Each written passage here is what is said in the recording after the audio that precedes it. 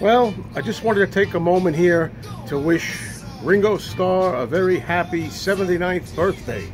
Peace and love. And I want to say I regret that I missed Paul McCartney's birthday on June 18th.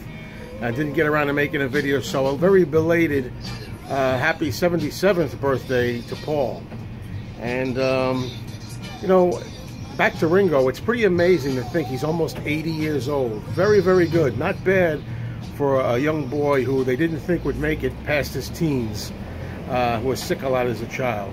So this one's for you, sir. And also, let me just say, peace and love, no autographs. If you send me anything after the 20th of October, it's going to get tossed.